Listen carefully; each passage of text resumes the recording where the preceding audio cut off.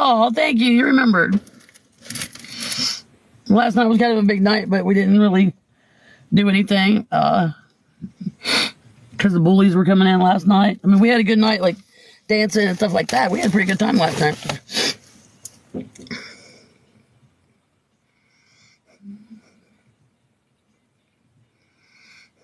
I've admitted. I've admitted so many things. And the people bullying me are just...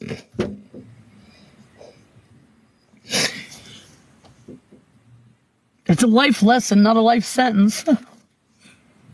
But thank you.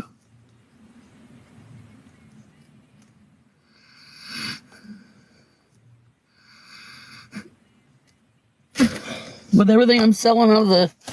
I'm going to try to sell out of the storage. I'm still going to be $350 short.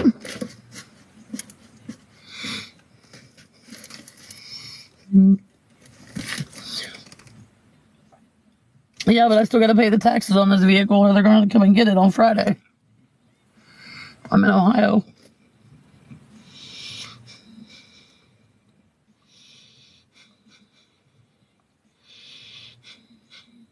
I don't have no clean clothes to wear tomorrow.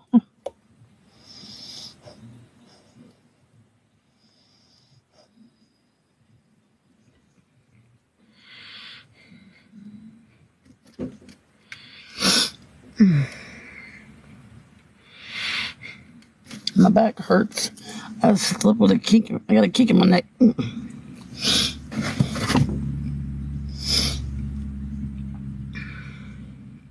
There's 80 people in here. Is everybody like at least interacting?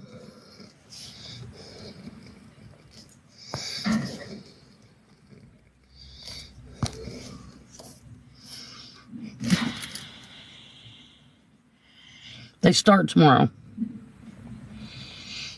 They're both management positions.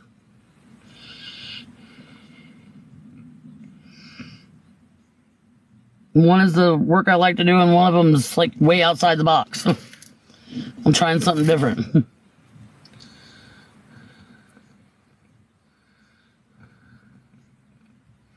For a while. Off and on for a while. Thank you. Because every time I get a place or I get going good somewhere, the bullies come along and take it away. They got my food stamps, taking away everything. Well, my sister, but...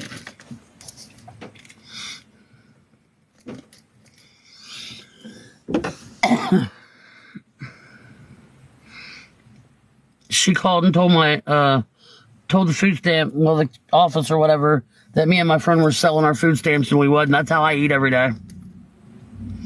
And they stopped him right then and there to do an investigation. I won't get him back for 4 to 6 weeks.